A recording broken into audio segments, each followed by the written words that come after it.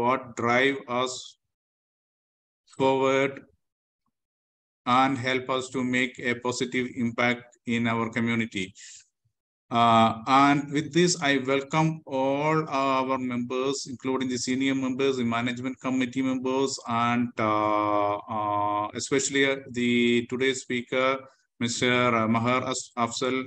Actually, he is an old friend of mine. When he was working with Baker Tilly, we used to officially meet together and have a discussion. Also, I know him from maybe 8-9 years before. So I welcome all of you into this program, the PD program organized by the Overseas Center, and I look forward to working with all of you as we move into a new year and continue to make our Overseas Center a beacon of service excellence in our community.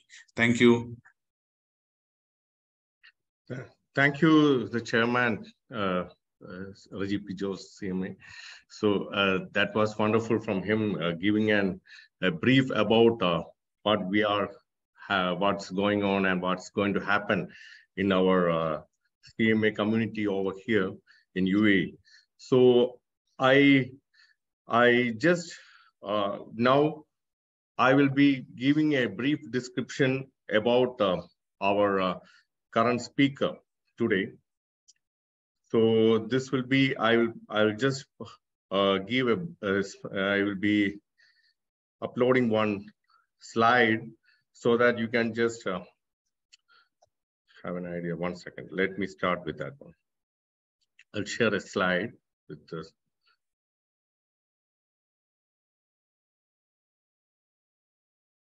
Okay. Can everybody see this? I hope everybody can view this one. Yes. Yeah, we can see. Yeah. This is about the speaker, who is a wonderful speaker. As I see, I haven't met him, but as I see his profession, as I see his activities, it's beautiful. You can see Mr. Mahar Afzal. He is a chartered accountant by profession and the founder and managing partner of Crest Cooper Tax Audit Advisory, Headhunting, and e-learning system. He started his professional career with PwC, wonderful, and then worked with the Baker Tilly Dubai as an associate director. Later on, Galadari Brothers, VAT manager. So I have also worked with Galadari Brothers, say that. He independently led several large-scale seminars on VAT for industry professionals. He has teaching strategy. He was teaching strategic financial management, and he was the main speaker on VAT. Oh, that's a wonderful thing, actually. I see that accounting and financial show of Middle East for 3 consecutive years. And he's writing weekly articles. I have to see these articles, right? So we'll understand a lot of things about finance, UAE compliance corner, and these articles will be very useful for us. And his areas of transfer pricing, VAT, corporate tax. So you all will be ready for this beautiful speech on corporate tax, and this is actually, we are decoding ourselves on the corporate tax. What all are there, the involving on to the activities, how the corporate tax will be going forward and help you out. So that's your motive and my motive. And his motive is to provide us the major activities that is going to happen in the future. That's the future of UAE that's going to happen. So let us start this session, right? Okay. So I am going to hand over the podium to the beloved, the great speaker, Mr. Mahar Afzal. So I welcome him to give this beautiful seminar. So let us start. It's early time, but I want him to come over here so that he has to be rejuvenated by this n number of people. The number is increasing now, actually, in our community. So I do welcome again Mr. Mahar Afzal to the podium. Thank you very much, Majid. Really very nice introduction. And thank you very much, Reggie, for giving me an opportunity to speak to the very respectable members of the CMA Overseas chapter. And I really appreciate your efforts, support. And before proceeding further, I just like to request, can you give me the screen sharing right so I can share my presentation, please? I think you have that rights. You can just share. Just, I think, just stop sharing. I'll stop share. Actually, I'll stop share this. Now you can do it. Yeah. Now you're able to do? Yes. Wonderful. Now it's coming.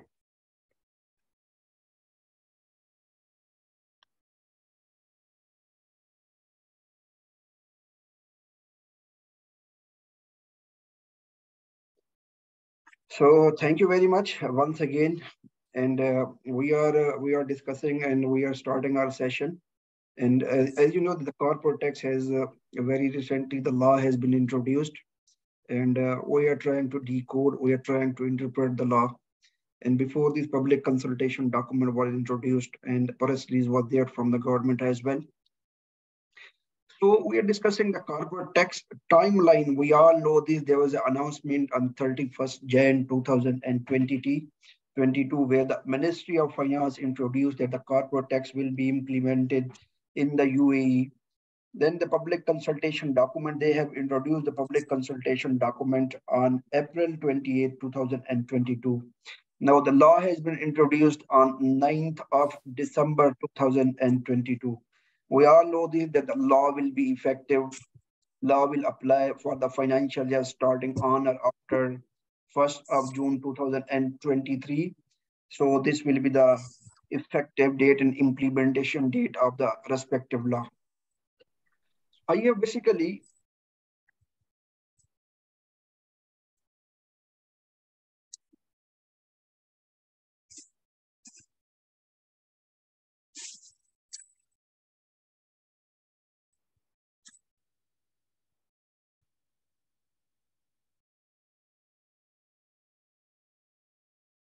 okay.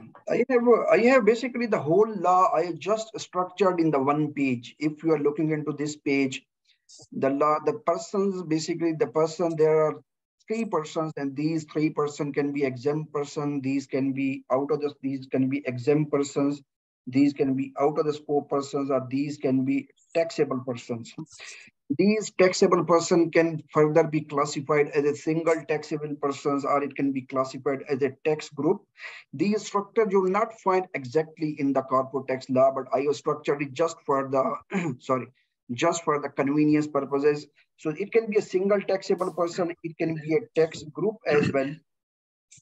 If this is a single taxable person, the single taxable person is liable to calculate taxable income. They need to adjust exempt income. They need to adjust the relief. They need to adjust the deductions. Even the tax group is liable to do the same thing.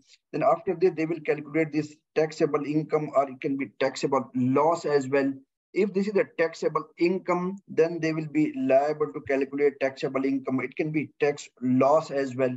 So from the taxable income, they will calculate payable tax. Then the businesses will be liable to submit the return. Then they will make the payment, and might be they will apply for the refund as well.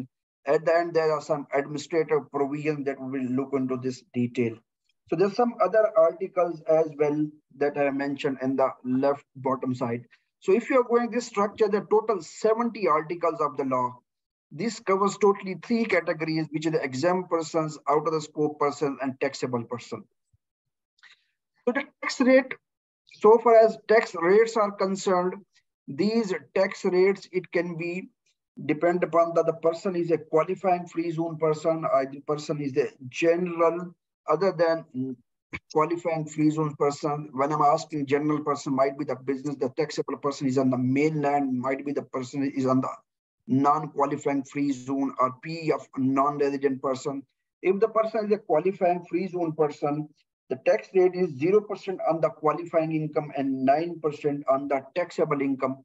Till now, the definition of qualifying income has not been introduced in the law.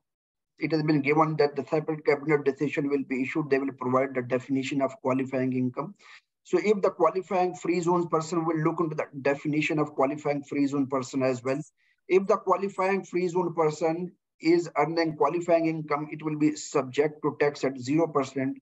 In case all other income of the qualifying free zone person, it will be subject to tax at 9%. So far, the general provisions of the other than non-qualifying free zones person, there will be 0% corporate tax on the income up to 375,000 and 9% on the taxable income of more than 375,000. So this is the definition of resident and non-resident. It will tell you the exactly which businesses, which persons are subject to tax and which persons are not subject to tax. This was my latest and recent articles in the College Time. I will show this picture exactly over there as well. So this person, as I mentioned, it can be classified into exempt persons, it can be taxable persons, it can be out of the scope persons. If I'm asking what are the exempt persons, this is the exempt persons. We'll go back to the slide, we'll discuss the taxable persons as well. These are the persons which are exempt from the UAE corporate tax. It can be a government entity, it can be a government controlled entity, it can be a person engaged in the extraction of natural resources, it can be a person engaged in the non-extraction of natural resources, qualifying public interest benefit entity, qualifying investment funds, public or private pensions or social security fund, juridical persons which is incorporated in the UAE and wholly owned and controlled by government entity, government controlled entity, all these five. The extraction of natural resources, non-extraction of natural resources are qualifying public entity. If any juridical person is owned by any of them, fully owned, then it will be exempt from the UAE corporate tax as well. Or any other person as may be determined by the cabinet decision that we need to wait for the cabinet decision, it will be exempt person. There are a lot of conditions given in the law, like for the government entity, they are asking government entity is not doing any commercial activity. If the government entity is doing any commercial activity, then the government entity, the separate portion of commercial activity will be subject to tax. In the government controlled activity, these are the same conditions. Person engaged in the natural resources, extraction of natural resources, the main conditions are that the person is at license from the Emirates. This is being subject to tax at the Emirates level, and the person has given a notification to the respective ministry. These are the three conditions. In the same way, there are conditions for each and every category. If the business are exempt, they need to fulfill those conditions. If these conditions are not being fulfilled, then the person will not be able to claim themselves as an exempt persons. So as I mentioned, if they are juridical person, we'll look into the definition of juridical person as well. If the juridical person incorporated and fully owned and controlled by any five of them, these are the conditions for the persons which is a juridical person incorporated in UAE and fully owned and controlled by ABF. I have given this ABF as well. So these are the any one of them. If the person undertakes any activity of the exempt person, holding assets or investing funds or doing any activity that ancillary to these carried out by the exempt person, these will be subject to exempt income tax as well. So this is the high level categories of the persons which will be exempt from UAE corporate tax. A lot of ifs and buts, as I mentioned, a lot of conditions are there as well. So now I'm going back to the taxable person. This is the most important thing. In the taxable person, this taxable person can be a resident taxable person, or it can be a non-resident taxable person. When I'm asking resident taxable person, it doesn't mean the persons who are living in UAE. This is the resident and non-resident definition from the UAE corporate tax point of view. It doesn't matter, might be someone living in India, Pakistan, or might be in UK, America, somewhere, might be the person is a resident of UAE for corporate tax purposes. What I'm trying to say, this residence, this non-residence, this doesn't mean the person is physically living here, it would be resident. These are the definition that has been given in the UAE corporate tax law. So resident taxable person, they said it can be a juridical person. Juridical person, they said limited liability company, it can be a juridical person. Public shareholding company can be a juridical person. Public joint stock companies can be a juridical person. Incorporated partnership can be a juridical person.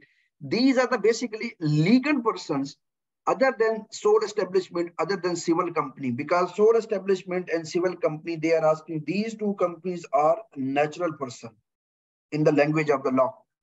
So means any LLC in the UAE, any public shareholding company, any public joint stock company, if this company is being controlled and managed anywhere around the world, it doesn't matter. But if this company is registered in UAE, it will be considered a resident for UAE corporate tax purposes, and the worldwide income of such juridical person will be subject to tax. If there is any LLC, any public joint stock company, if company is registered in the UAE, it will be subject to corporate tax. So there is a juridical person incorporated out of the UAE. There might be a company in USA, but this company is being managed and controlled from UAE. Means when I'm asking manage and control from UAE, means the decision making of the company is being happening in UAE. Management is sitting here. Management is taking decisions from UAE. Then in this situation, they said if this is a juridical person incorporated out of UAE, controlled and managed from the UAE, still it will be considered resident, and worldwide income of this person will be subject to tax as well. Then there's a natural person who conducts business in the UAE. We have already discussed natural person. It can be sole establishment. It can be civil companies. If the natural person is doing any commercial activity in UAE and the natural person has taken license from the government, and it doesn't matter this person is living anywhere around the world, if this person has a business in the UAE, the business income of this person will be subject to tax, even this business is earning income out of the UAE. Suppose we have one civil company. I have this Crest Cooper. Crest Cooper is a civil company or sole establishment. I am earning income from Bahrain. I'm earning income from Saudi Arabia. I'm earning income from Oman. All these income related to this business will be subject to tax in UAE, and this person business will be considered a resident as well. So any other person determined in the decision, we need to wait for the decision, and they will give in the decision as well. So non-resident taxable person, it can be a permanent establishment of the UAE. In the UAE, means there is one company incorporated in UK. This company has a branch in UAE. The income related to the branch of UAE will be subject to tax in UAE. Or any person derives state UAE sourced income, it will be subject to tax in UAE. It will be considered non-resident but subject to tax. Or any other person who has a nexus in the UAE, again generating UAE sourced income, it will be considered non-resident but subject to tax in UAE. So we can say person can be classified exempt person, taxable person, out of scope person. We have gone through the definition of exempt person. Person can be taxable person, taxable can be resident, non-resident. Then we have gone through this. What are the resident person? What are the non-resident person? Now this is the out of the scope person. Means someone is living in India, they are doing business there. They don't have any link with the UAE. These are the out of the scope person. If someone has a company in USA, UK, anywhere around the world, this company is not generating any UAE sourced income. It will be out of the scope of UAE corporate tax. So I have discussed the word again and again, UAE sourced income. If these are the non-resident person, they are generating UAE sourced income. So what is the definition of UAE sourced income? They said, if the UAE sourced income where it is derived from any of the following, this income is being derived from UAE resident person, it will be UAE sourced income. If this income is being derived from the non-resident person, related to the P of the non-resident person in UAE, it will be considered as the income derived from the UAE sourced income. Or if this income is being earned from the activity that are being performed, like assets are being sold in UAE, capital is being invested in the UAE, services are being provided into the UAE. If any of these conditions are there, then we will say this is the UAE sourced income. These are the certain examples of UAE sourced income, like sale of goods in the UAE, provision of services in the UAE, contracts are being performed and negotiated in the UAE, movable and immovable property in the UAE, income from disposal of shares, interest income subject to the condition, secured by the property in the UAE, borrower is a government, borrower is a resident person, then this interest will be considered UAE sourced income as well. Insurance or reinsurance premium, if insured asset received from the insured asset, activity is in the UAE, and insured person is also a resident person, then this interest income will be considered UAE sourced income. We have discussed the word, the permanent establishment of non-resident person in the UAE. P is the most important concept in PE, the most important concept in the UAE Corporate Tax Law. When I'm asking non-resident person, PE means permanent establishment of a non-resident person in UAE, and we have discussed any income related to the PE of non-resident person will be subject to tax in UAE. So what is PE? They said PE is in the state the following instances. In the following, any of these three instances, PE can be established. Like if the non-resident person has a fixed or permanent establishment in the UAE, like they have a branch, they have an office, they have a factory, they have a management, they have a 6 month, more than 6 months site, then it will be considered that there is a permanent establishment of the non-resident person in UAE. In the same way, if the person has authority to conclude business in the UAE and habitually exercises this authority to conclude and negotiate contract, then it will be considered the non-resident person has a PE in the UAE, or any other form of nexus specified in the cabinet decision, it will be considered PE of the non-resident person in UAE. Again, any income related to the PE of non-resident person, it will be subject to tax in UAE. So these are the exceptions. If these sports services are being provided to the non-resident person, like storing, displaying, keeping record, like they're conducting any activity prepared to the ancillary activities, agent in the normal course of business, means anyone is not exclusively working for the non-resident person, then it will be considered this is the agent in the normal course of business, mere presence of the natural person in the UAE. So these are the exceptions where we will say these exceptions where we will say that this is not the PE of the non-resident person. Otherwise, it will be considered the non-resident person has PE in the UAE. These are the independent agent. In the previous slide, I have used the word if someone is working as an independent agent in the normal way. So we will say it will not be considered a PE of the non-resident person. And these are the definition that has been given in the law for what is the independent agent. So an independent agent, it will not establish any PE of the non-resident person if someone is working independently in the UAE. So these are the conditions we suggest that these people, if these conditions are being fulfilled, then we will say that someone is not working as a PE of the non-resident person. So these conditions are investment manager, provides investment management and brokerage services. Investment manager is subject to regulatory oversight of the competent authority. Transactions are being carried out in the normal course of business. Investment manager acting independently, independent capacity. Investment manager doing all transactions with the non-resident person on arm's length basis. An investment manager is charging the non-resident person for this fee for these services as well. Moreover, this investment manager is not doing any non-resident person representative in the UAE. So if these conditions are being fulfilled, we will say that the investment manager is not as a PE of the non-resident person, but it will be considered that the investment manager is working independently. This is something about the partnership which has been given in the law. The partnership, it can be a local partnership or it can be a foreign partnership. This local partnership might be, this is the unincorporated partnership, if incorporated partnership. If this is the unincorporated partnership, this will not be a juridical person. We have already discussed the definition of juridical person. So the income of this will be considered transparent. Law is specifically using the word transparent. Transparent means the income. Transparent means the income of this partnership will be subject to tax in the hands of the partners.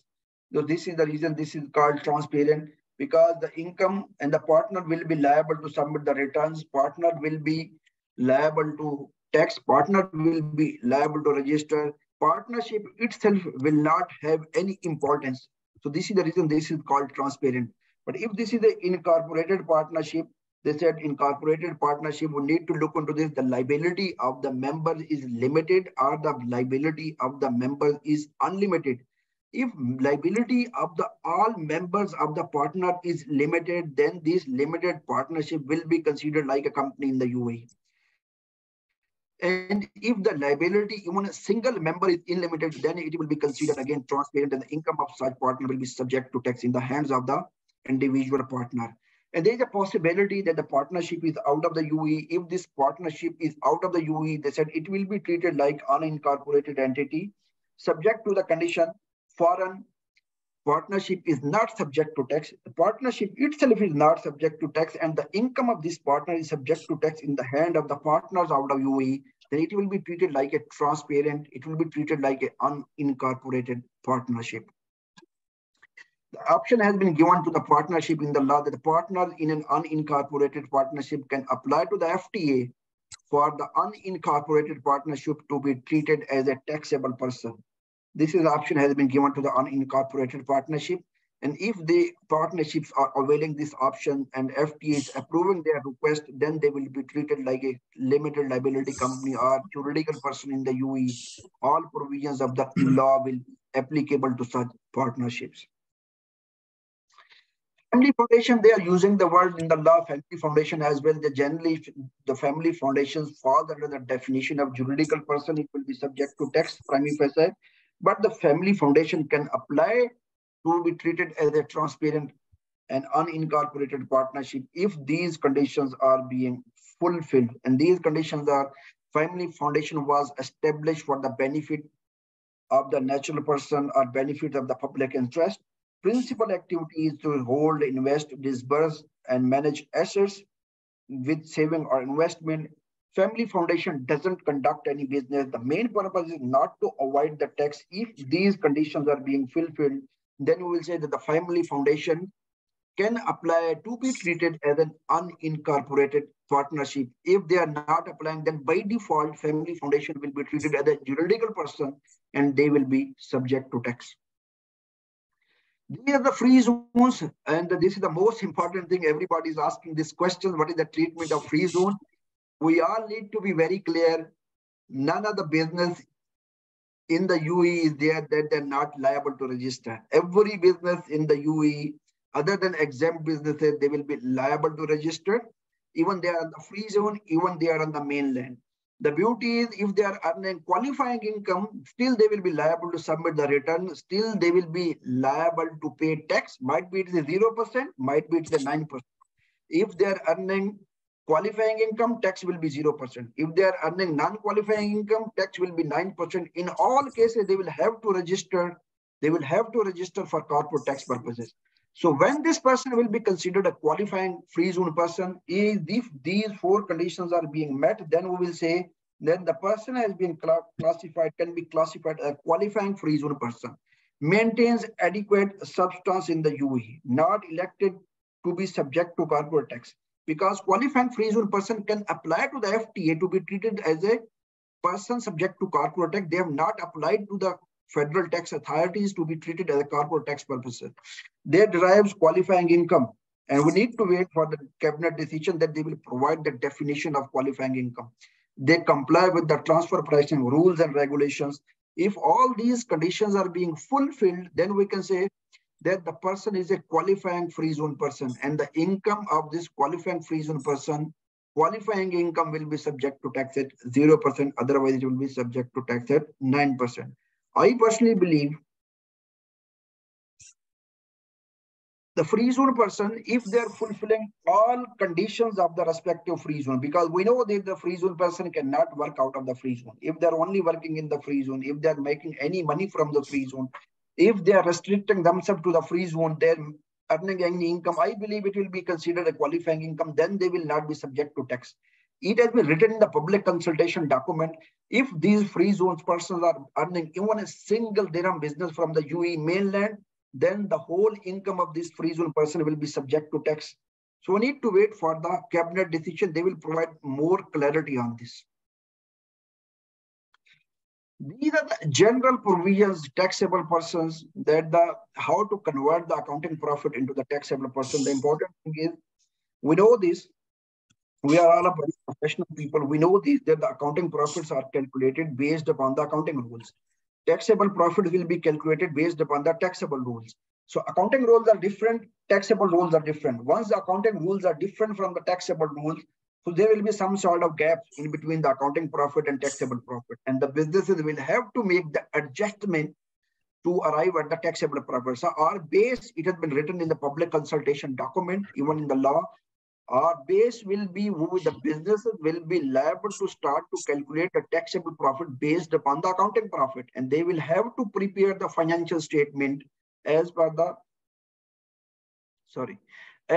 applicable financial reporting standards. Based upon the accounting standards, businesses, every business, every LLC, every shop, every laundryman, every grocery man, they will have to prepare the financial statement as per applicable IFRS. So once this financial statement is being prepared, law is not asking they need to get the financial statement audited. But they said minister has the authority, Ministry of Finance at any time can issue a decision, and ministry can ask every business is liable to have the audited financial statement. But till now, there is no requirement in the law that they need to prepare the audited financial statement, but they need to prepare the financial statement as per the applicable financial reporting standards. So businesses will have to prepare the profit and loss from the accounting profit and loss. We need to convert this accounting profit and loss into the taxable profit and loss, and we need to make the adjustment. And these key adjustment will be unrealized gain and loss, because accounting asks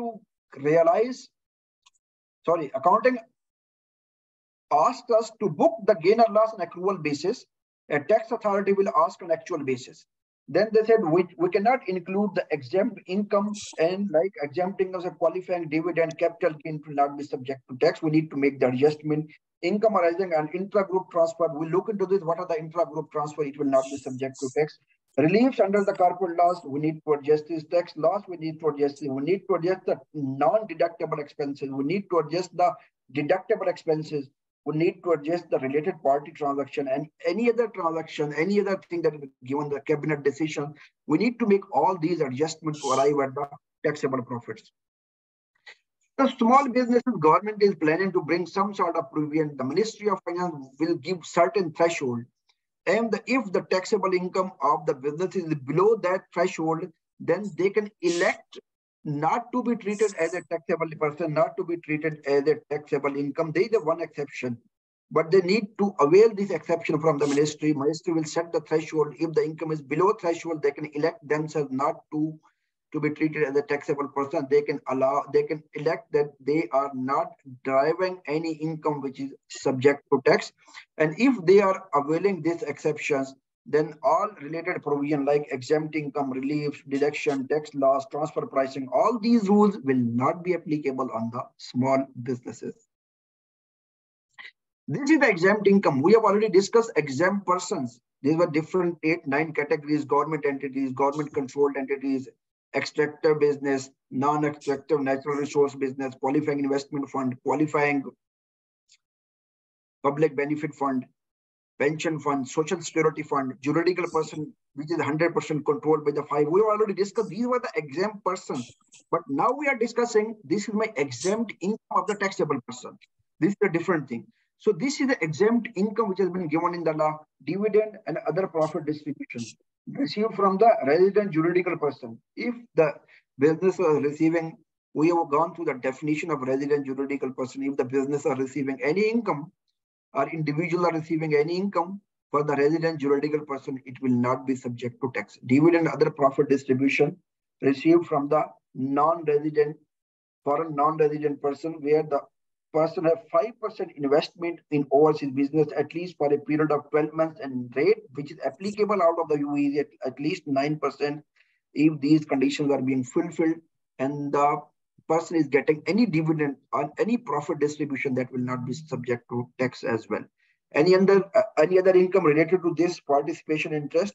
Participation interest is basically businesses needs to have 5% minimum shareholding at least for a period of 12 months, and rate should be applicable 9% outside. If these conditions are being fulfilled, then this is a participating interest.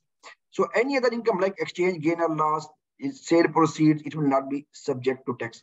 Income derived by a non-resident person for operating aircraft or ships in the UAE airspace or water, it will not be subject to corporate tax as well, subject to the condition the operators of UAE have the same privilege in the respective country, then it will not be subject to corporate tax. Otherwise, it will be subject to corporate tax. Income of a foreign permanent establishment, like UAE company, they have one branch in UK. That branch, they can avail this exception that the branch income and branch expenses should not be considered for UAE corporate tax purposes, subject to the current condition branch is at least paying 9% tax in UK.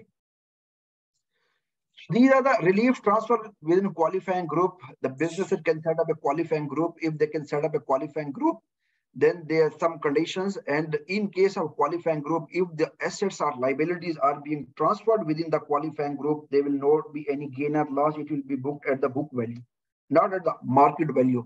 One entity will remove the assets and liabilities from its books at the book value, and other entity will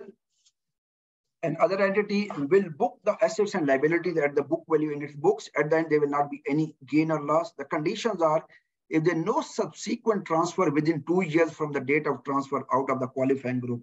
So basically, if there is one group, there is a part of the group. If one entity is transferring asset and liability to the qualifying group, it will not be subject to, it will not be any gain and loss. It will not be subject to corporate tax. Subject to the condition, this entity is removing at the book value, this entity is booking at the book value. But whatever is being transferred from this to this entity, within the group, they can transfer. But if they're transferring anything out of the group within 2 years from the date of transfer, then this transaction tax authority will have to restate at the market value. So these are the conditions. And what are the requirements to become eligible for a qualifying group? They said member must be a juridical person in the state, non-juridical person having P in the UAE. Either a taxable person or third party owns at least 75%. One person owns other person 75%. Or third party owns 75% of both. Then they can go for a qualifying group. And persons are not exempt. Persons are not qualifying free zone persons. Financial year, same financial end date, financial statement are being prepared using the same standard. If these conditions are being fulfilled, then we can say that the persons are eligible to become a part of the qualifying group. If they are part of the qualifying group, no gain and loss on the transfer of assets and liabilities. Subject to the condition, these assets and liabilities are not being transferred within the next 2 years from the date of transfer out of the qualifying group. The business restructuring, this is transfer as a going concern might be, there's some provision given in the corporate tax law as well. If the business are being transferred as a going concern, again, there will not be any gain and loss under transfer as a going concern. It will be booked at the book value. The transfer of entire business or independent board of business and the person is getting share or equity interest in the other person. Might be one person is transferring his entire business is subject to these conditions and person ceases to exist in the transfer or ceases to exist. Still, they said it will be considered transfer as a going concern business restructuring. No gain or loss will be recognized. One person will remove from his books at the book value. Other person will book in his books at the book value. So there are some condition requirement to be transferred as a going concern. These are the some conditions. Transfer occurs as per applicable legislation. Taxable person must be a resident person or non-resident P in the UK. Persons are not exempt.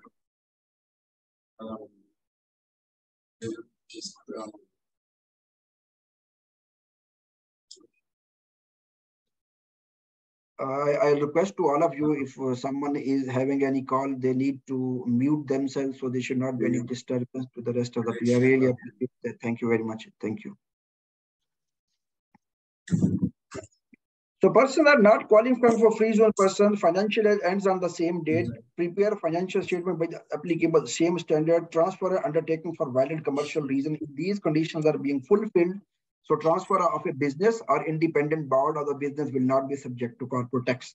But these are subject to some conditions, like it will not be treated as a transfer at book value, but at a market value if within the next 2 years, share or the ownership interest are sold. So we have already discussed when one person is transferring to other person, they are getting the consideration in the form of shares or equity interest. Whatever the equity interest, whatever the share that transferor is getting, if that transferor is transferring that share, that equity interest within the 2 years from the date of transfer, then this transaction will be treated at the market value. It will be subject to corporate tax. If there is subsequent transfer or disposal of the assets, independent part of the asset within 2 years from the date of transfer, still it will be subject to corporate tax at the market value. But if this is being transferred after 2 years from the date of transfer, then it will not be subject to corporate tax. It will be booked at the book value. Tax losses range, we all know this. Again, we are discussing the tax loss can be carry forward for unlimited period of time. But tax loss can be adjusted against the taxable income up to 75% of the taxable income. 75% of the taxable income. If the tax loss of the previous period is 100, next year income is assuming 200. Sorry, assuming tax loss is assuming 500, and next year my income is assuming 300. So I will take 75%. 75% of the income I can adjust against this loss. Remaining loss will be carried forward for the unlimited time. But disqualified losses are there if there are losses before the commencement of corporate tax, or if there are losses before the person is getting itself registered for corporate tax purposes. These losses cannot be carried forward against the taxable profit in the future. Moreover, there are two conditions. These limitations are continuity of the ownership or continuity of the business. If any of these two conditions are being fulfilled, then the business can carry forward its losses for unlimited period of time. Otherwise, they cannot carry forward their losses. The continuity of ownership means when the loss incurred and when the loss was adjusted, in between there is no change of ownership more than 50%. Second, if there is a change of ownership more than 50%, then the losses person must be conducting the same business. And if the person is doing the same business, or if they are the same owner, then the losses can be carried forward of unlimited period of time. Otherwise, it cannot be carried forward for unlimited period of time. Limitation doesn't apply where on the businesses on the taxable person where the shares are listed on the recognized stock exchange. Tax loss relief, these are the conditions for the tax losses. Both are the taxable juridical person. These are the conditions for the carry forward losses, tax loss relief. Ownership at least 75%. One person can be adjusted. Basically, one person can adjust tax loss against the other taxable person. The both are juridical person. Ownership is 75% common. Same financial standards. Non-qualifying person, not exempt person. Same financial year end.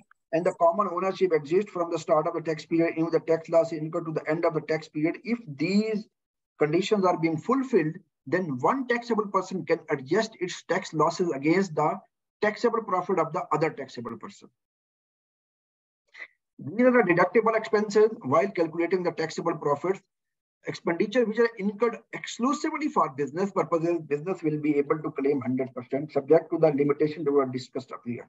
Some expenses are common expenses. It will be apportioned on between the two businesses. There are some expenses, they said it will be allowed proportionately. Might be these are exclusively for the business, 100% for the business. But they said you can claim it proportionately, like interest. They said the minister will set the threshold. If the interest is below the threshold, then you can claim 100%. If the interest is above the threshold, then they said you can claim 30% of the EBITDA, 30% of the earning before interest, tax, depreciations, and amortization you can claim. And they say, I think I failed to mention, as far as I can remember, they can carry forward interest maximum for a period of 10 years. I need to include into my slide. I think this is 10 years, but I'm not confirming this. I need to double check this. I think this is a period of 10 years. Up to a period of 10 years, they can carry forward their interest. After a period of 10 years, businesses cannot carry forward their interest. But this limitation, this is called interest capping rules. These interest capping rules are not applicable to the banks, insurance providers, natural person. It's not applicable on them. 50% of the entertainment, like this, expense is 100% for business, but they said you can claim only 50% for the entertainment of amusement, recreation, for apply to expenditure incurred for the purpose of customers, shareholders, these meals, accommodation. Means if the business is incurring expenses for customers, shareholders, suppliers, business partner, and these expenses can be in the form of meals, accommodation, transportation, admin, the business can claim only 50% of the expenses. Business cannot claim 100%, even the expenses related to the business. These are the non-allowable expenses. You cannot claim while calculating taxable profit. Entertainment expenses, more than 50%, more than entertainment, more than 50%. It means you can claim maximum up to 50%. Losses not related to the business, you cannot claim. Related to the exempt income, you cannot claim. Non-business expenses, you cannot claim. Donations, grants, gifts, you cannot claim unless and until it has been given to the qualifying public benefit fund. If it has been given to the qualifying public benefit fund that were discussed in the exemption category, then you can claim, otherwise you cannot claim. Any fines and penalties, you cannot claim. Bribes and illicit payment, you cannot claim. Dividend, profit distribution, you cannot claim. Amount withdrawn from the business for natural business person, you cannot claim. Corporate income tax imposed, might be in tax has been imposed this year, but it has been adjusted in the next year in the books. You cannot claim as allowable expenses to calculate the taxable profit. The recoverable input tax you cannot claim, but irrecoverable blocked input tax like expenses related to the car, entertainment, or expenses related to the staff accommodation, all these things. What are the input tax blocked in the VAT law? You can claim that, but the recoverable input tax businesses cannot claim. Tax imposed out of the UAE, this cannot be claimed as well. You can set up a tax group and all intra-group transactions will not be subject to tax. And to set up a tax group, they said these are the all conditions to set up a tax group. First, the person, resident persons are juridical persons. Natural person cannot set up. Only juridical person can set up a tax group.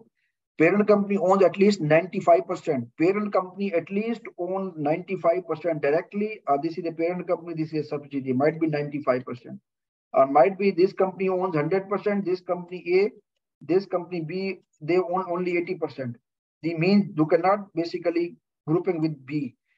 Parent company must own directly or indirectly 95% shares, voting rights, and profits. These all conditions needs to be fulfilled to be part of the tax group.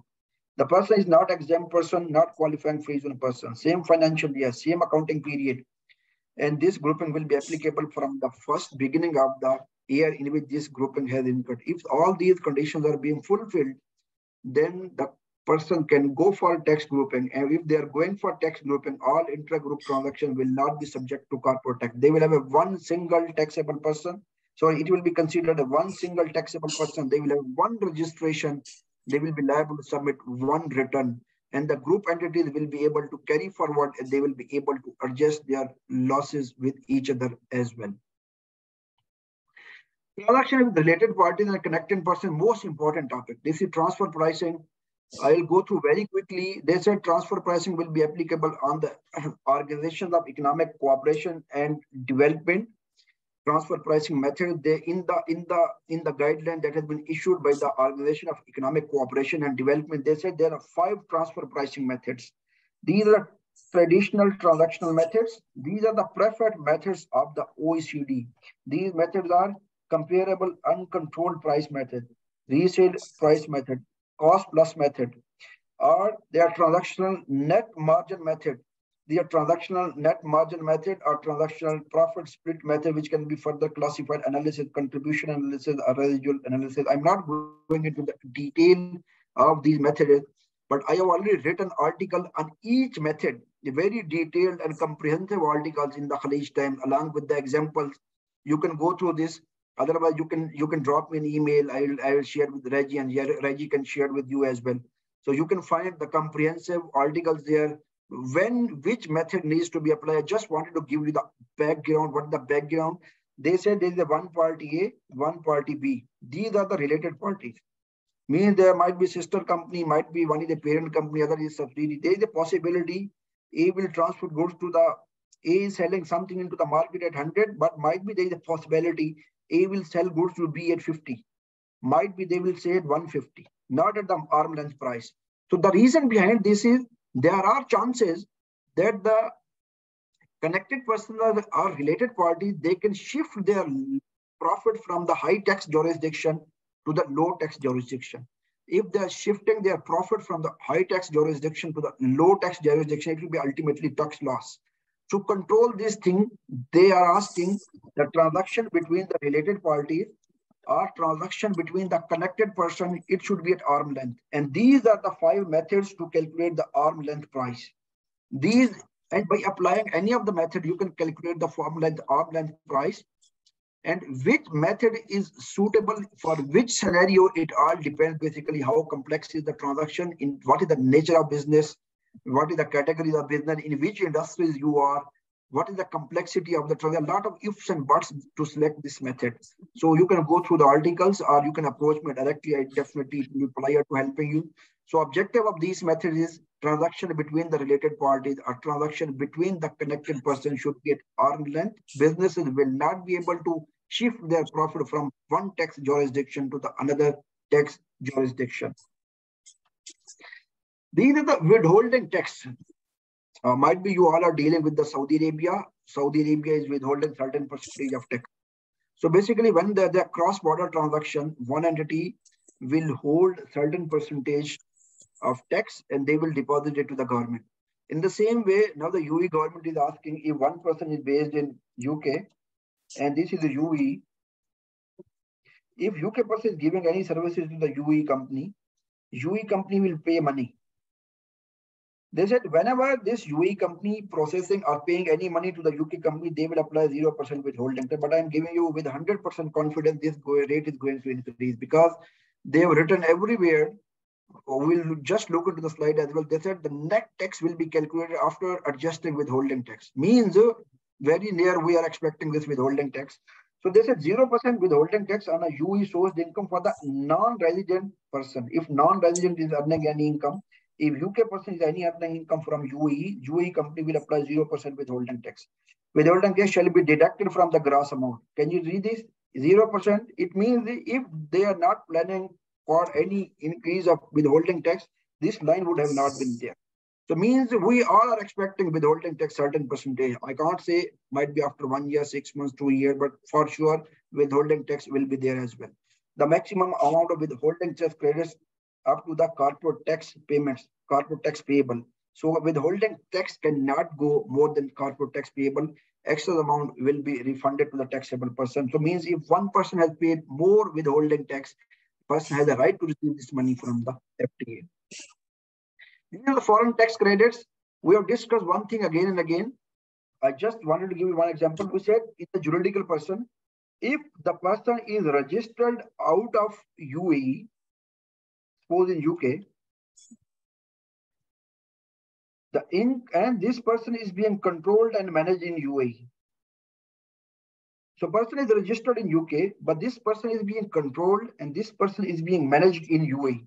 UAE law says their worldwide income will be subject to tax. It means 100% this it will be subject to tax here. Here the UK law say whatever they are earning from the UK, they are registered in UK, they are liable to pay tax here. So same person, management is here, established here, UK is asking to pay the tax, UAE asking to pay the tax. So what will be the treatment? While calculating the taxable income, this person will apply 9% tax.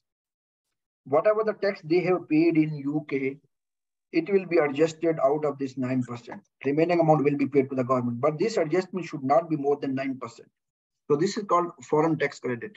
So foreign tax credit will be allowed to taxable persons. Yes, they are allowing the taxable person because they are tax treaty. Foreign tax credit cannot exceed the UAE CT due on the relevant income. This is what I said. If here the corporate tax is 19%, here it is 9%. It doesn't mean if one person is earning any income from UK, UAE government will give them 19% that they were paid in 19% in UK will give you 19% back. No, maximum credit they will give 9%. This is what they said. Maximum credit foreign tax credit is 9% on the relevant foreign income. Any unutilized foreign tax credit cannot be carried forward or carried back. It will be adjusted by the end of the year. Nothing, no further story for the next year. There are some more provisions of the law. Currency, they said every transaction will be denominated in the dirham. If this is not in dirham, it will be converted in the applicable exchange rate of the UAE Central Bank. Registration, as I mentioned earlier, every person, legal company, LLC, sole establishment, civil company, public shareholding company, public joint stock company, along with this incorporated partnership, they will have to register. And there is no timeline. Basically, they are asking, they need to get themselves registered before the submission of return. But if they are delaying the registration and the company is making losses, they will not be able to adjust the losses. So we need to look into whether the company is making profit or losses. If the company is making losses, they need to get themselves registered as soon as possible. Within 9 months from the end of the relevant period, they need to submit the return and they need to make the payment as well. Record needs to be maintained for 7 years. Financial statement, as I mentioned earlier, audited financial statements are not required, but unaudited financial statements are required for each and every business. Net tax payable, as I mentioned earlier as well, how they will adjust, what they will calculate gross tax. Out of the gross tax, first they will adjust withholding tax, which is 0% for the time being. Then they will adjust foreign tax credit maximum 9%. Then they will adjust any other source of income. Then remaining amount the person will be liable to pay to the government. Tax period, they said Gregorian 12 months period unless and until any business has specific period. If one business has tax period, assuming 1st July to 30th June, it will be applicable. If the business doesn't have any tax period specifically like this, then the government will take it straight forward from 1st of Jan till 31st December. Refund person can take the refund if there's unutilized withholding tax or this is the overpaid corporate tax. Anti-abuse rule, you cannot go for further planning right now after the introduction of the law, where we'll show that there's no commercial sense, but the business are trying to save the persons are trying to avoid the tax. Then the anti-abuse rules are there. You cannot go and you cannot plan like this. If you are doing this, if any business is doing this, for sure FTA will reverse it and might be they will apply the penalty as well. Transitional provision is the most important clause. This is very important to understand. They said ending balance of the financial year that immediately before the first tax period will be considered the opening balance. Whatever is the ending balance before the start of your financial period, it will be your opening balance. The important thing is they are mentioned in the law, you need to convert these ending balances as per the applicable transfer pricing rule at arm's length basis. If you have related party transactions, you would have to adjust it to bring it at arm's length basis, then it will be considered opening balance. Otherwise, it will not be accepted by the Federal Tax Authority. How can we help? Anyway, these are the services that we are providing: impact assessment, implementation, advisory, and compliance. All these services we are providing. We have a team. I'm acting as a managing partner. My colleague, tax director, Faiza Hashmi, Maharanwa is the tax manager, and it's thank you very much. Really appreciate your support, guys. Thank you very much. And if you have any question, you can revert back to me. Now going back to your most respectable chairperson, Mr. Raji. Thank you very much, guys. Thank you very much. Thank you very much, Mr. Thank you for your wonderful presentation, and so really appreciate your time and everything. And the members are actually requested to raise your hands, and it's better if you can type the question in the message, then CMA Majid will be reading out for all people information, and the speaker can answer the question. Please, Majid. Right. Please, thank you very much, Simhar. It was indeed a wonderful speech and a wonderful seminar, and it's very useful for us. And entirely, they might have a lot of questions now. Hundreds of questions will be coming to you.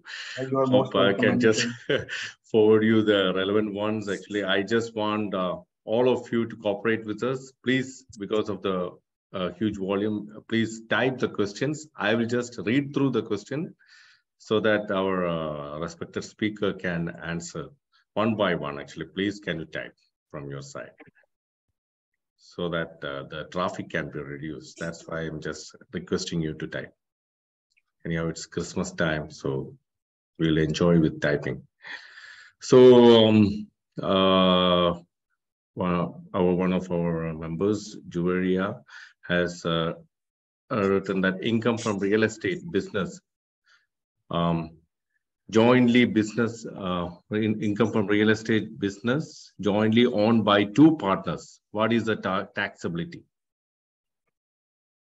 Listen, this important thing is, as we discussed, this real estate is a unincorporated partnership or incorporated, or this is a standalone company. If this is LLC, it will be subject to tax. If this is a public joint stock company, subject to tax. If it will be public shareholding company, subject to tax. But if this real estate business is unincorporated business, then it will be subject to tax in the hands of the shareholder. Otherwise, company itself will be subject to tax. It doesn't matter 2 partners are there, 3 partners are there, 4 partners are there. Because this corporate tax is applicable on the company. They will be liable to calculate the taxable profit of the company. This taxable profit of the company, they will be liable to pay 9% of the taxable profit. Remaining will go in the hands of the shareholder in the form of dividend, which will not be subject to tax. But company profit, taxable profit will be subject to tax. Hope it has been answered, Juvaria. And I'll go to the next question.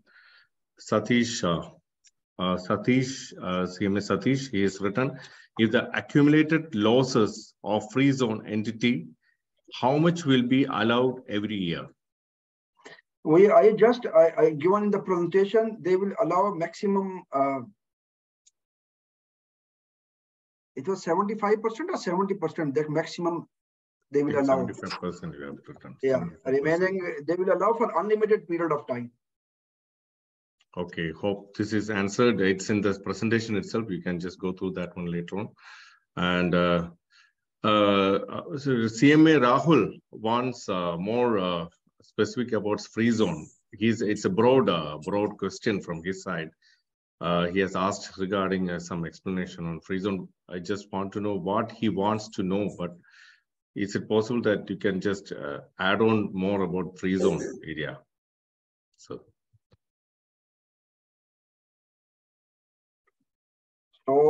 I think it's a broad question actually. It's a broad question. Zone, or I can proceed and discuss the free zone. Please, CMA Rahul, please be specific on the question so that I can just give you the details on what you require. So I'll go to the next one.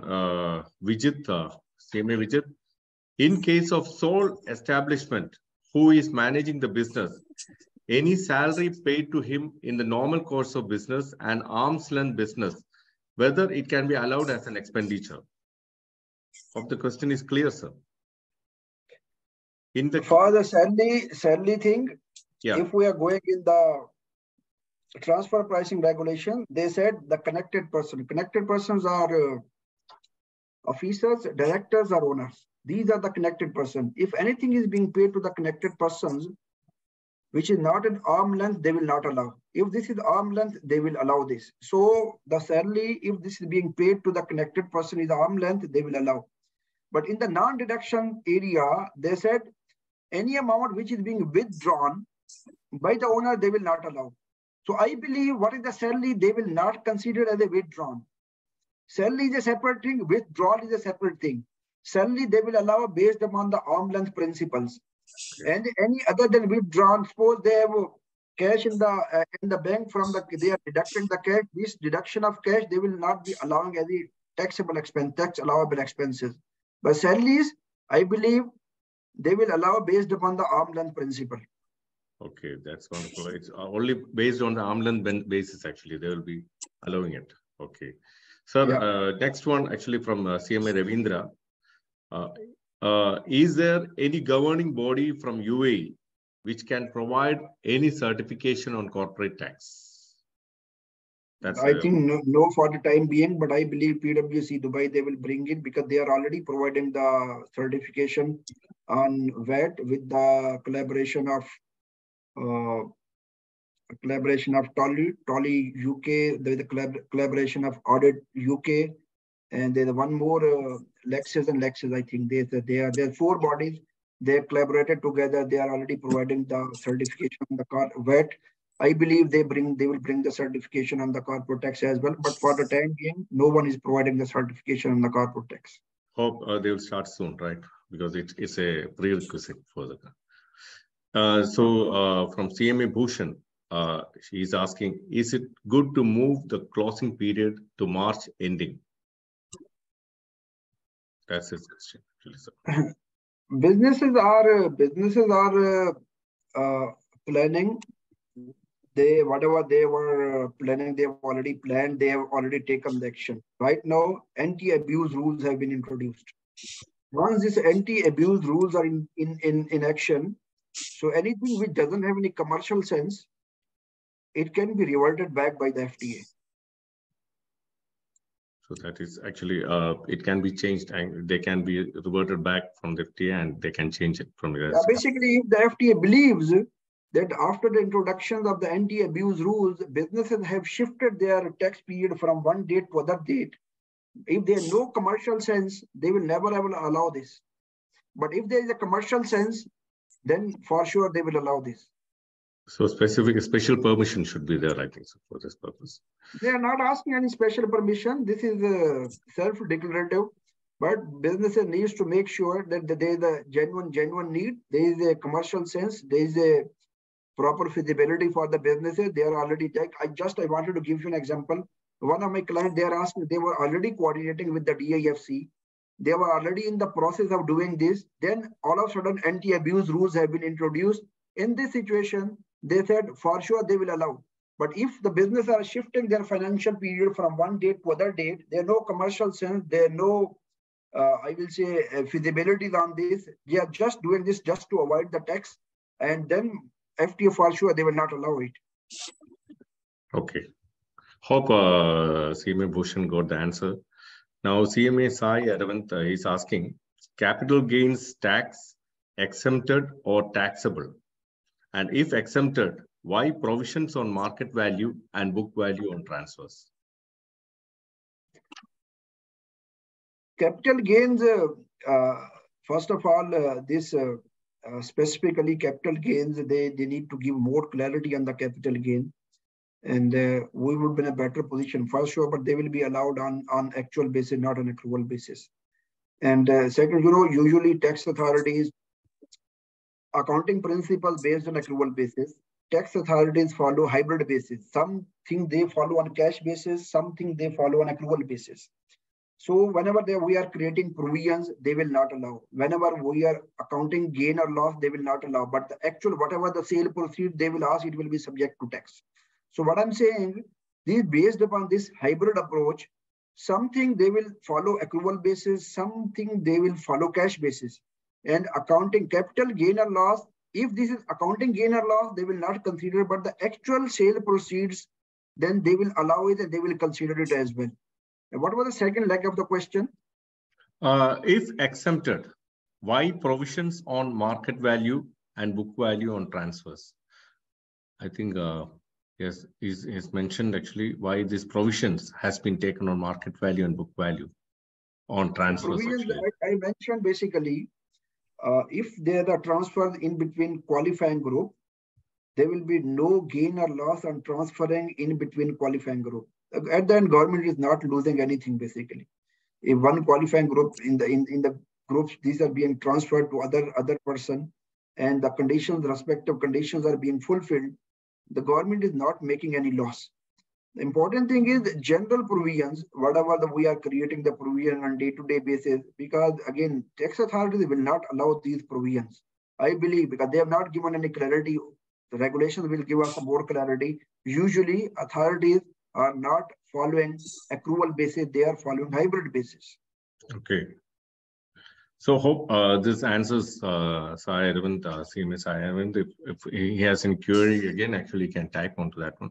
And CMA Shyam Ramchandran is asking for claiming FTC and WHT.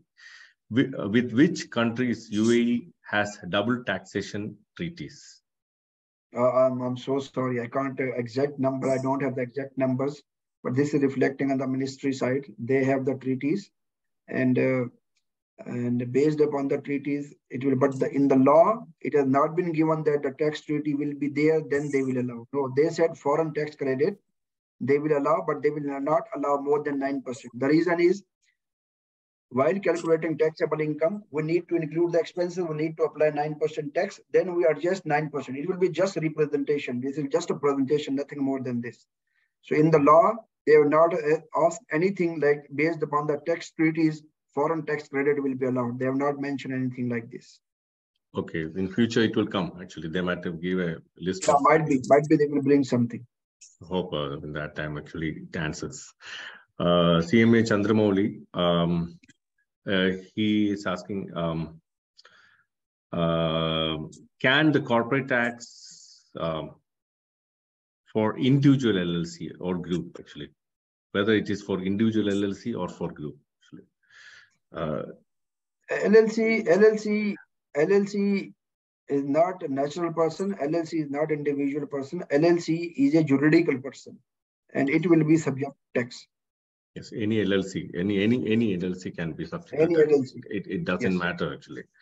Okay, that answers. Yeah. Again, CMA Dubai, she is asking, in addition to real estate query, she has in public construction, in public consultation documents, they mentioned income from real estate business will be exempt, but the law is silent about it. Please note that this is for sure. I understood the question basically. Income in the hand of individuals, there is no personal income tax. So any income in the hand of the individual, it will not be subject to tax. And if someone has invested in the real estate, from the real estate they are earning any income, because you know this, we all are professional, we've gone through the law. Whenever we are going to personal income tax, they're asking business income, salaries income, investment income. Correct. All personal incomes are not subject to corporate tax. That's why they have not given anything about this. So it is like actually it doesn't matter. Yeah. Okay, so that answers actually her question. And CMA Jagat is asking, in the year of assessment 2023, only 6 months profits subject to tax. I think. No. I just wanted to highlight. I think yes, what he meant actually saying that. No, sir. I think one thing we have not highlighted. Let me highlight this, a very important point.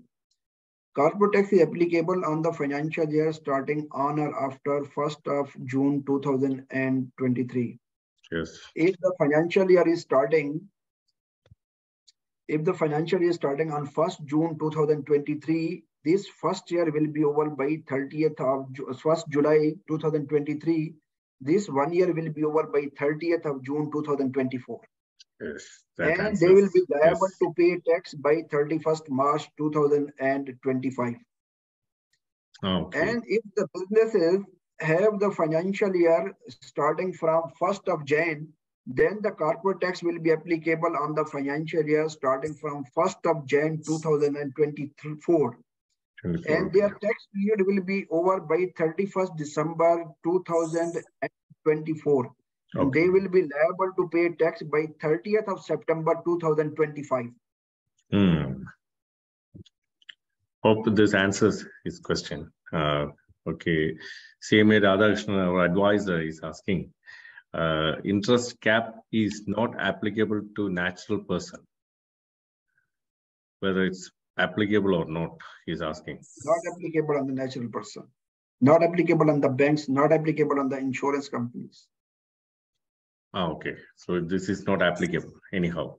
Can be taken up. Okay. CMA Vijit MK, what exactly mean adequate substance? What is adequate substance? Is it a name mentioned in ESR regulation, or is it, or it should be commensurate with the revenue earned? We can't say anything conclusively since the law is silent. But as per my experience, based upon my knowledge, if a person fulfills the conditions of economic substance regulations, like the persons have assets, the persons have expenditures here, the person has a management here, the person has AGM here, it will be assumed that the person has a substance here, but the law is silent about this. Okay, so now it's silent. Tomorrow there will be some regulations on that one. Might be, but for the time being, nothing is there. Okay. That I hope that answers his question. Again, CMA Shyam Ramchandran is asking, rental income from real estate in the hands of foreign and local persons won't be treated as business income, provided they are not registered. They don't register the activity with economic department. Is this correct?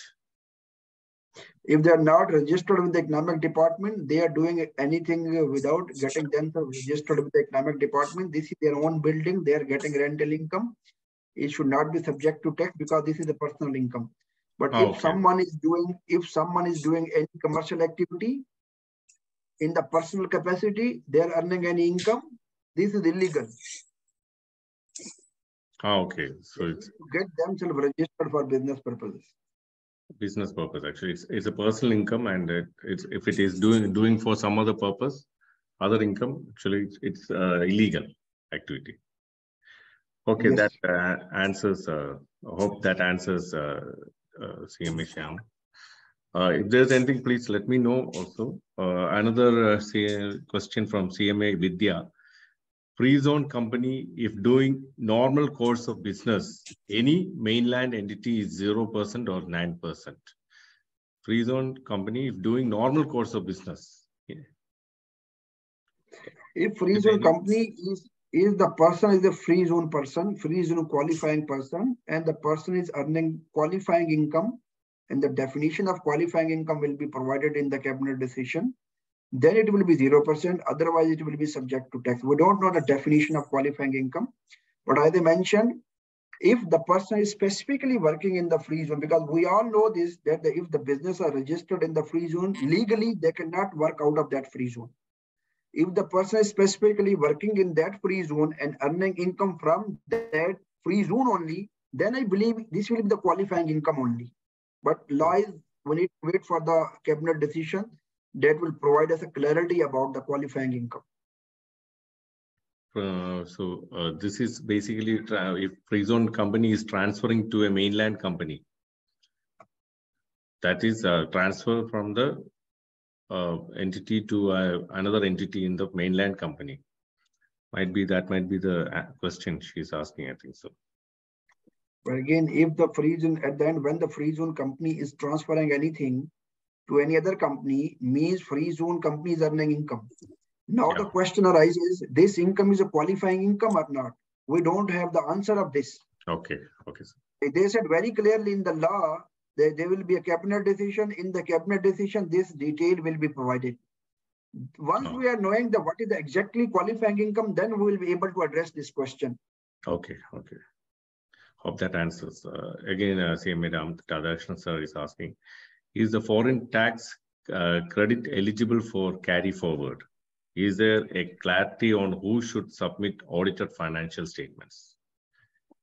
Okay, foreign tax credit, as I mentioned, they said maximum it will be allowed 9%. It cannot be carried forward or carried back.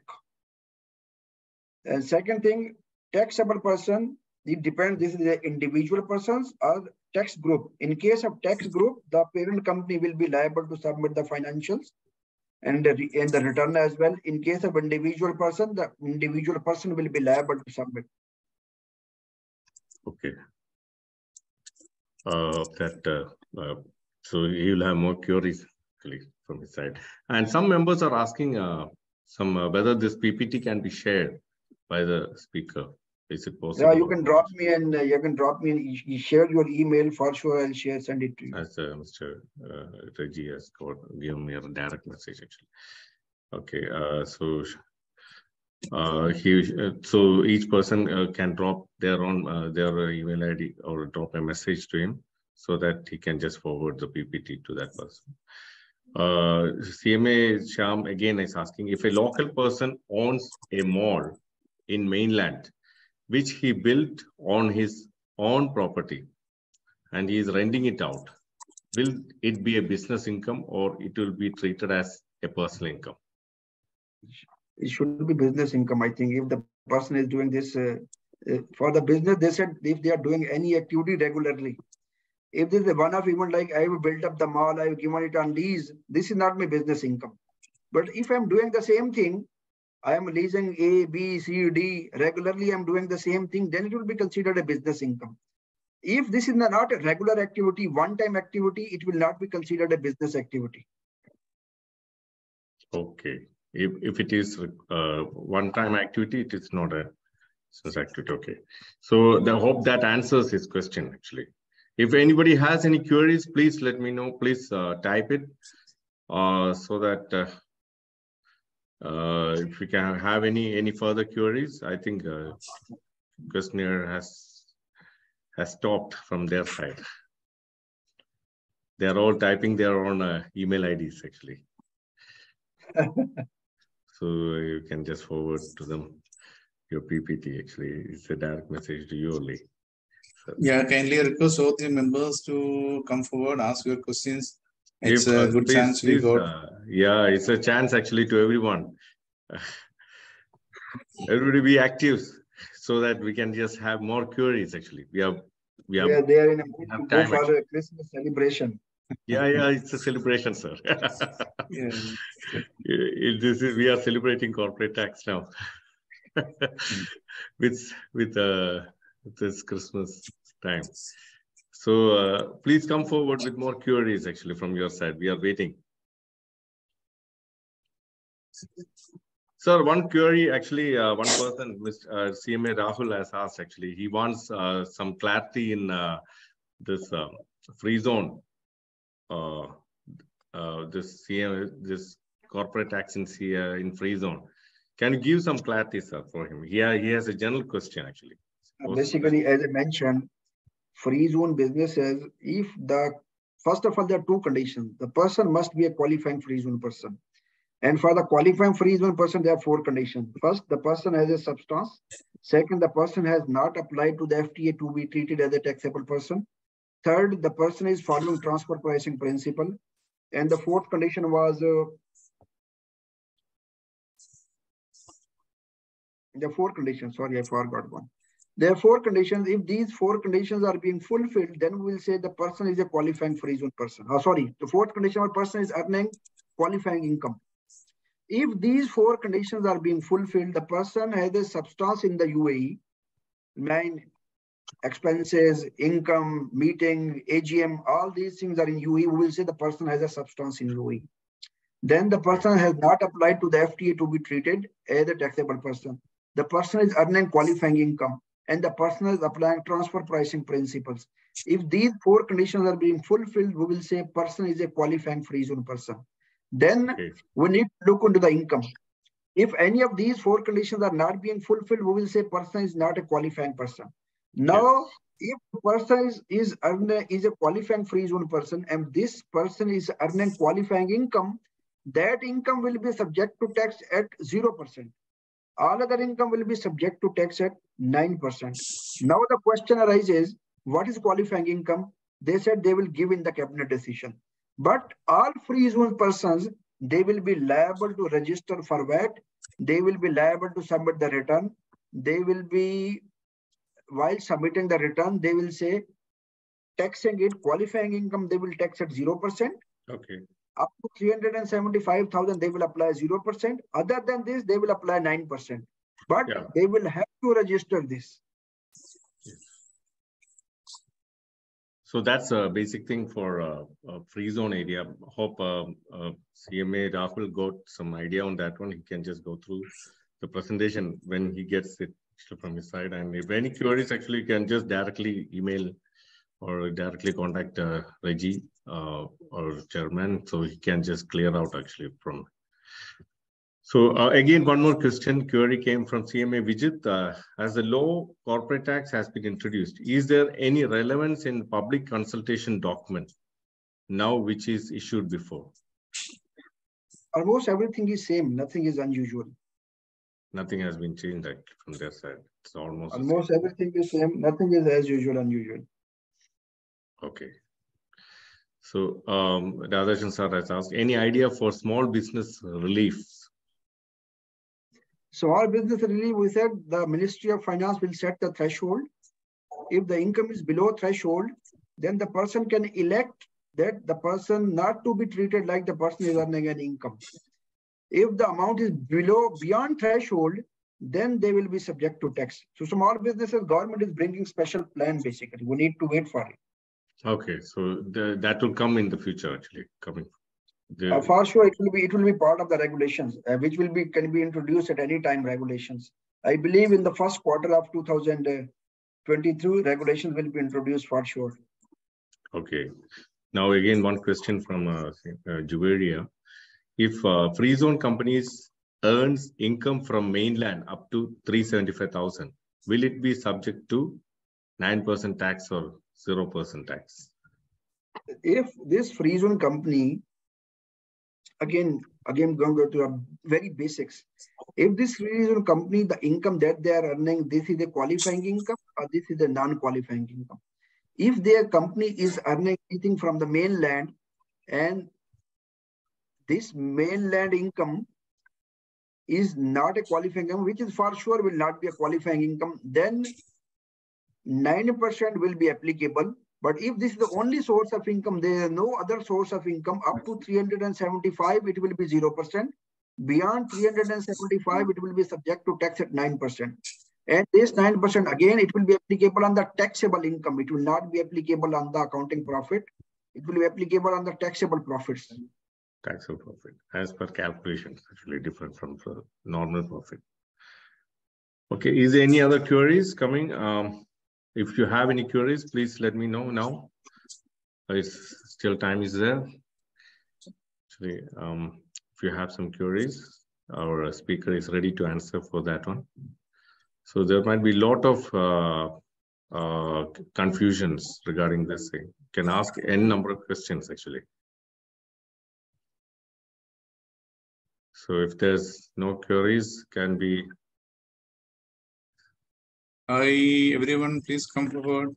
Please make use of our eminent speaker today. One query came actually from Sai Arvind. In case of free zone companies, is the whole income tax? Is all income tax if there is business with mainland? Actually, that means that he wants to know whether income taxable. Sorry, if is a whole income taxable if there is business with the mainland. That's the same thing, right? Yes. It has been we are basically in the public consultation document. They said if the free zone company is earning any income from the mainland, then the free zone company will be treated. The whole income of the free zone company will be subject to tax. Yes. These are given in the public consultation document. But in the law, they have classified into qualifying income and non-qualifying income. So if this is non-qualifying income, they have segregated how much is the qualifying income, how much is the non-qualifying income. Qualifying 0%, non-qualifying 9%. Okay, that was already answered before actually. So say coming again. One can once again explain the accounting period concept. Accounting period from Asif, CMA Asif. Sorry. Yes.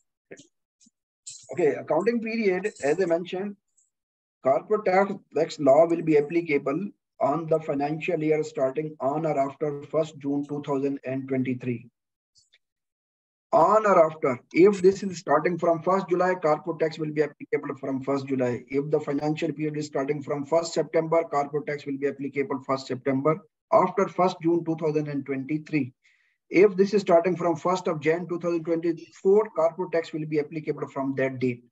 So first of all, we need to identify from which period our financial year is starting, from which date. From the date it is starting, then the next 12 months will be my tax period. By the end of that tax period, within the next 9 months, we need to submit the return, we need to pay the tax as well. So it depends from the financial year starting from 1st July, 1st September, 1st Jan.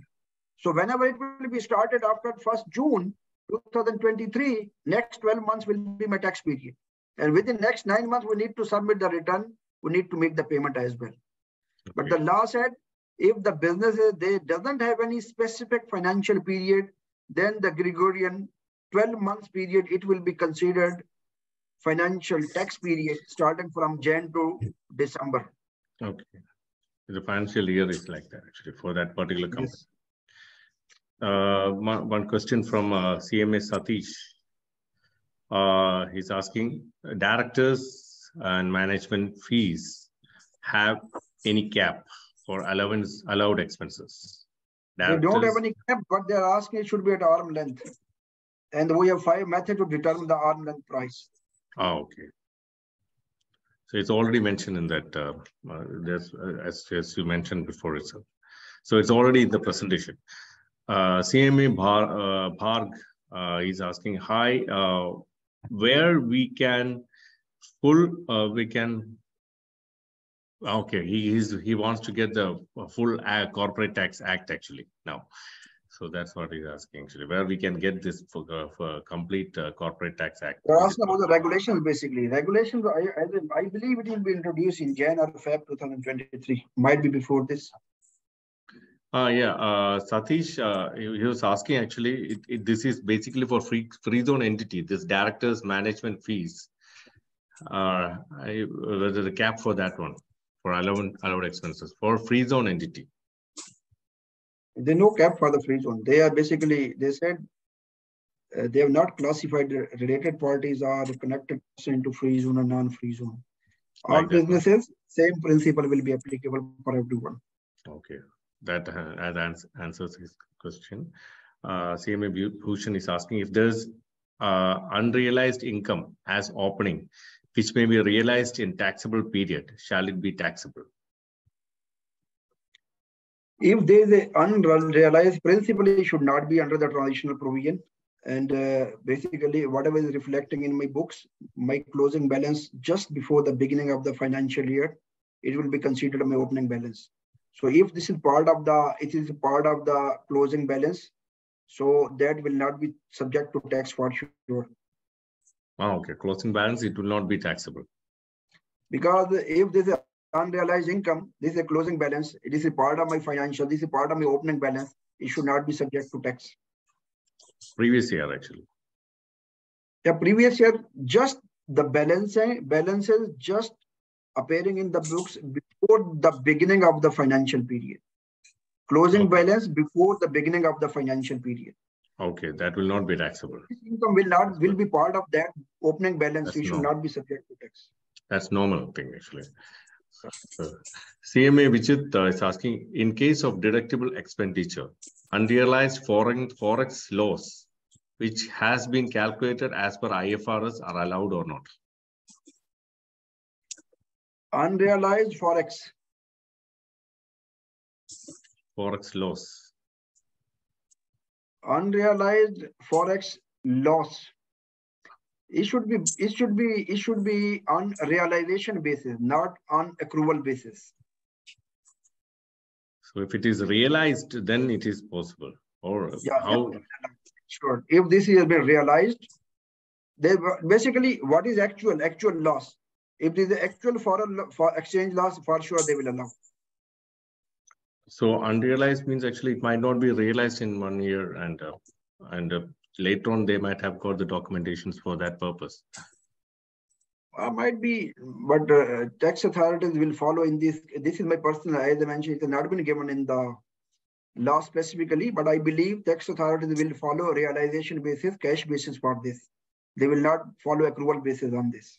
Okay.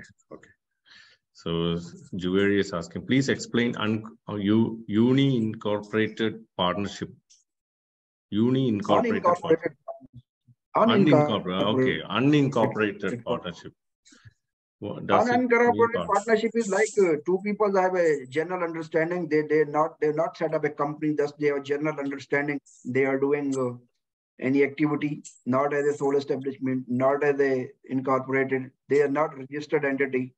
So if they are doing any activity, and from this is called unincorporated, just verbal understanding. Okay. So based upon this, they will be getting profit. Once they are getting profit, the income will be subject to tax in the hands of the partner. The partnership itself, unincorporated partnership itself, will not be subject to tax. So it's not, if it is not registered and there is no trade license. Yes. So that is possible in this scenario now. It's not possible, right? Yeah. In this case, this will be illegal, right? If it is illegal. There are two things. Whatever we are doing, this is legal or illegal. But if this is a commercial decision, legal or illegal, but if they are doing this, their income will be subject to tax in the hands of the individuals. But that is illegal from their side. An individual will be required to get itself registered. It will be considered sole establishment then. The income of the individual will be subject to tax then. Tax, okay. So there will be huge fines for that one also. Even if it is legal or illegal, I think that's the right way. This is a commercial decision. Very difficult to comment on this. Might be a lot of people are doing. That's happening actually nowadays. Could be. We don't know regarding that one. So CMA Shyam, actually, what is the definition of related party for transfer pricing? This is a very two pages, but I just wanted to cut short. If individual or any related party of individual or company or any related party of the company is holding 50% and more voting rights control, then it will be considered related party, but there's a long list for this. On the high level, you can say if someone is holding 50% and more of the voting parts, rights, control of the other company, it will be assumed related party. Okay, so the list is already there actually for this purpose, right? In the one more thing, in the connected person, they said the relationship up to the 4. They are using the specific word up to the 4 level, like brother, sister, uncle, nephew, and these will be considered connected person. Oh, okay. Who all are related to that particular person, actually? Like yes. Any sort of relations actually will be considered. Okay.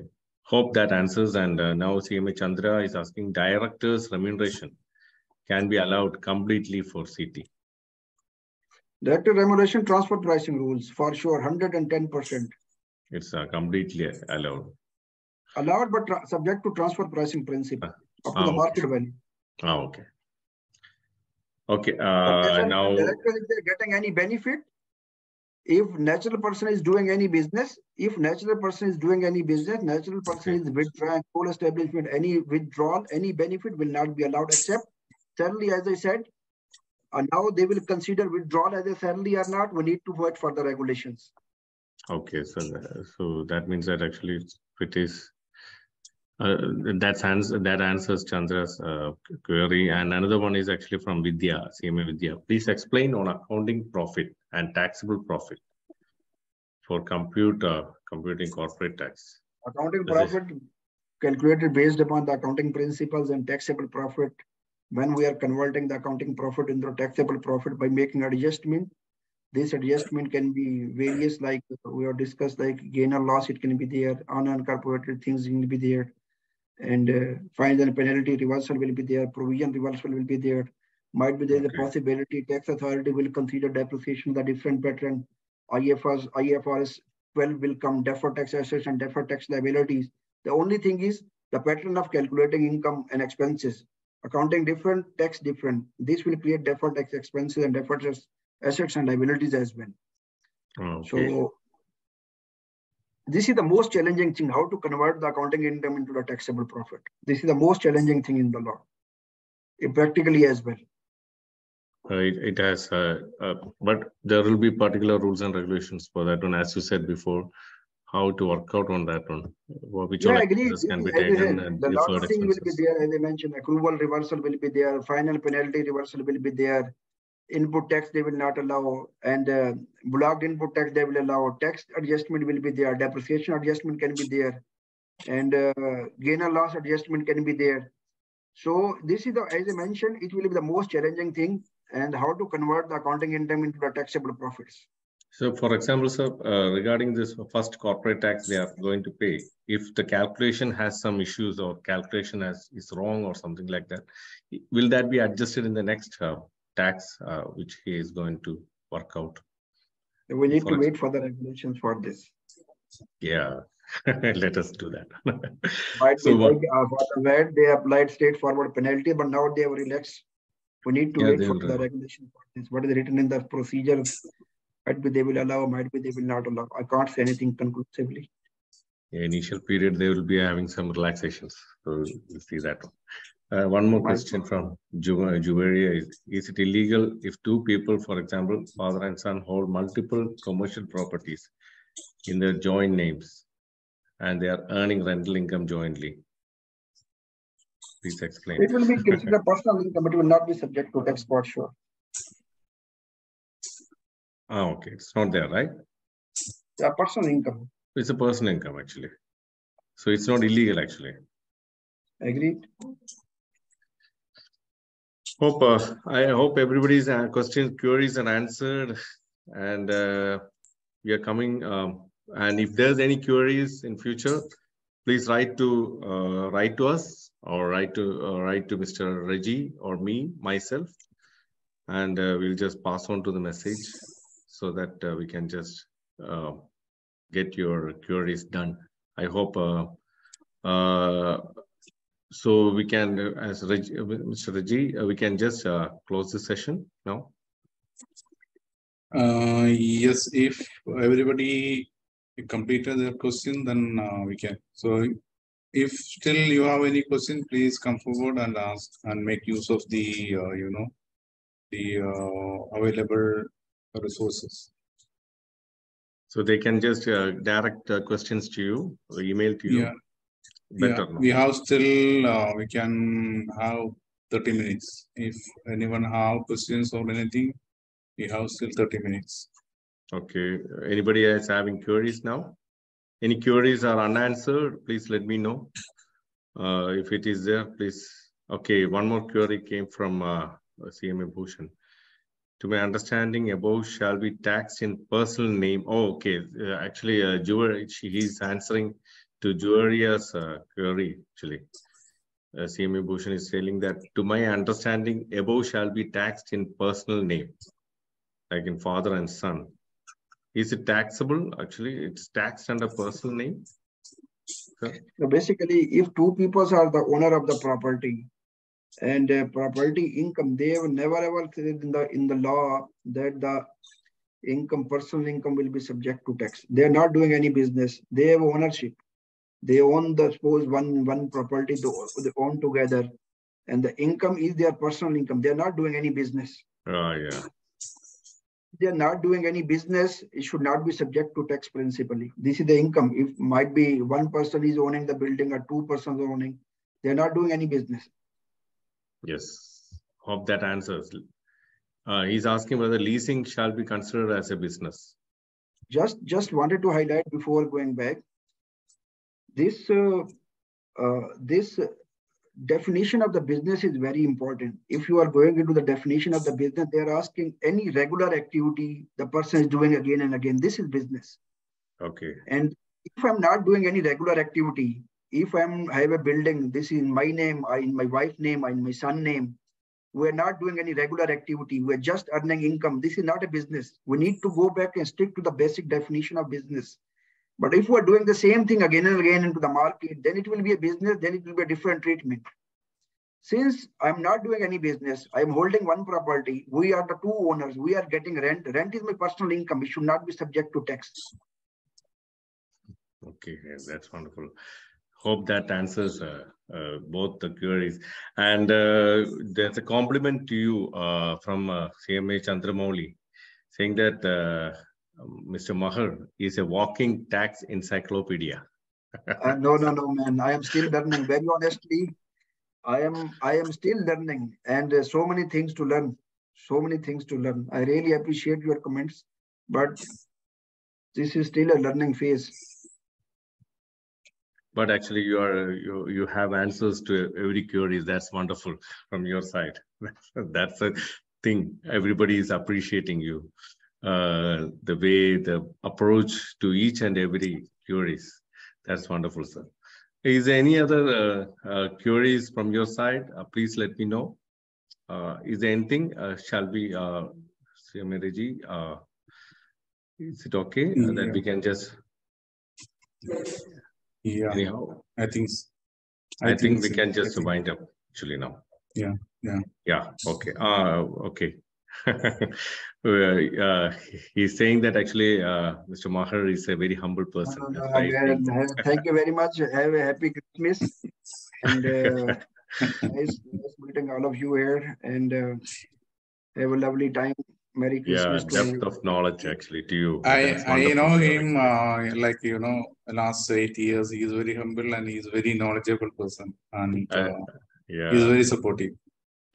Take care, guys. Thank you very much. Thank you. I've been okay. Thank you, sir. Thank you. That's wonderful, sir. Wonderful. And happy Christmas from. If you can share the recording, I would be really grateful for this, please. Yeah, thank you from Vidya. Thank you for informative session. And Satish has given a happy Christmas to all and to you. So that's wonderful session, sir. Yes. Thank you. And it was energetic, and this session is very valuable to me It's also actually My a lot of pleasure, things sir. I came to Anytime. know about from Anytime. you. I'm in the business way. At any time you can visit. Sure, sir. Actually, Sure. I'm just surprised. Actually, you have also worked with the Galadari brothers. I was also working with Galadari brothers before long. I'm still taking care of the Galadari whole GCC VAT, Mazda, Wonderful. Baskin Robin, Khalij Time, Komatsu, JCB for the all GCC countries. Still taking care of it. Okay, I was working with Mr. Great. Chalapati Rao there actually. With whom? I was working in 2007, 2008. In which unit? I was in the audit. No, I'm asking which corporate tax office I or was in the any corporate office. Corporate office. corporate office. Okay. Okay. Okay, sir. Okay, yes. Yeah, thank you very much. Have a lovely Thank time. you, sir. Thank you. Thanks a lot. Thanks a lot. And it was indeed anybody. And again, Radhakrishnan sir has written. Thanks, Mahar, for your informative presentation. And Dr. Lakshmi has given Merry Christmas and Happy New Year in advance to all. And so we can just wind up the session. And okay, Jewelry is saying thank you so much for this wonderful session. CMA Raji, so we'll just work out. Yeah. Okay, Just now thank you, sir, once more. And just make Lakshmi Madam host, then she can unmute and I just say the hand word of over thanks. to Lakshmi Madam for the vote of thanks. 1 second. Let me make her the host.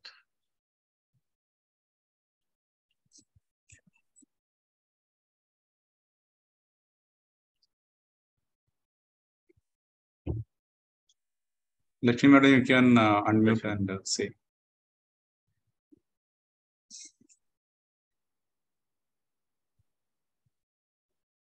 Are you able to hear me? Yeah, sure. Good evening, everybody. We had a wonderful section, and thank you, Mahar Afzal sir, for imparting so much of knowledge regarding the decoding of the UAE Corporate Tax Law. It was a wonderful session, and the question answer session also was really extremely useful.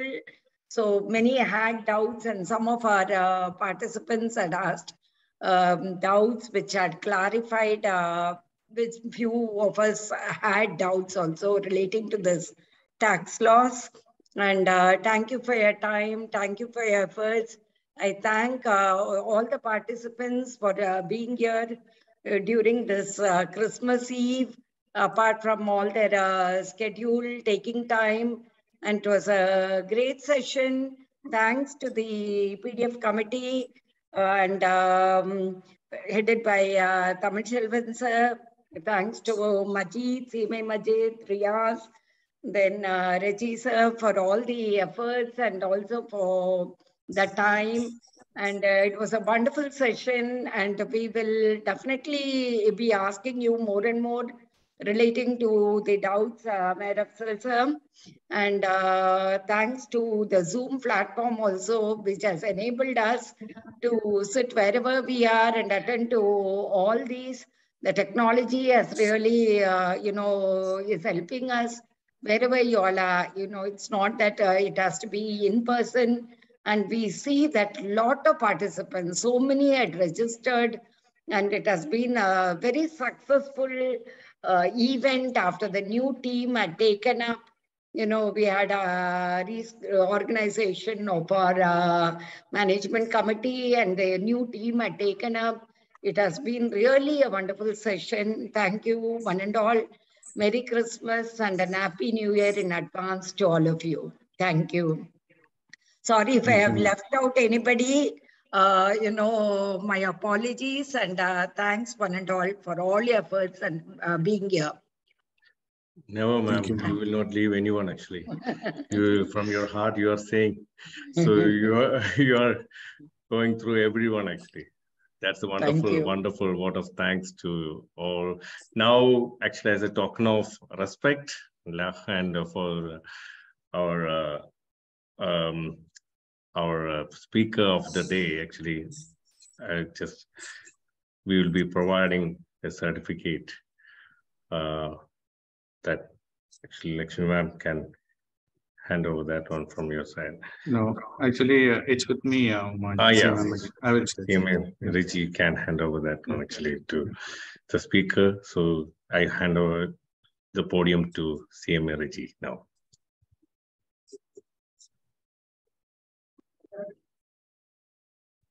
Actually, this is supposed to be handed over in person, but unfortunately, this is a virtual meeting, so I can only share it in the screen.